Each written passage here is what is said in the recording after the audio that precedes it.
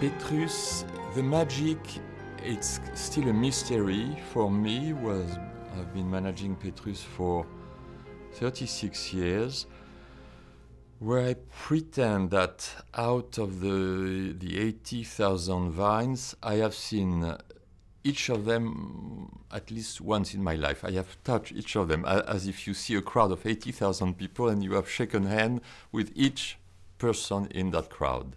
So it's a very personal relationship. And still it remains a mystery. The soil itself is a mystery. We call it blue clay.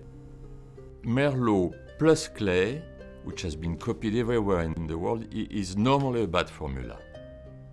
All clones of Merlot at Petrus on that very unique kind of clay give that fantastic wine, which I can recognize because I, as a wine merchant, I purchase the wine of absolutely all the neighbors, and I'm friends with them, so which means I taste almost each vat of all the chateaux of Bordeaux, and you recognize Petrus. I recognize Petrus right away, even in that very young age.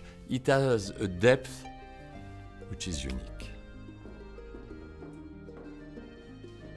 I'm a little maniac, you know, so.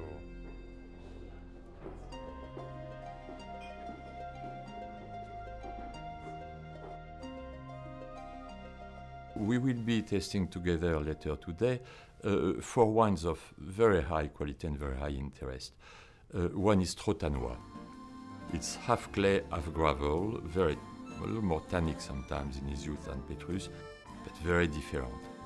Trotanois, which means trop ennuyeux, too difficult to cultivate, because it's a fantastic mixture of clay and gravel. Hosanna, it's more on a clay soil, it's lighter, very elegant. Hosanna has 30% Cabernet Franc, and Hosanna, I try to make a wine with a lot of elegance.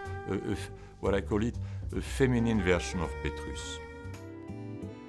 La Fleur, pure gravelly soil, very dense wine, but different. It has not the depth, because on a gravelly soil, you get a different kind of maturation. It's a beautiful wine, very expressive, maybe more aromatic, but which is unique to Petrus is that depth.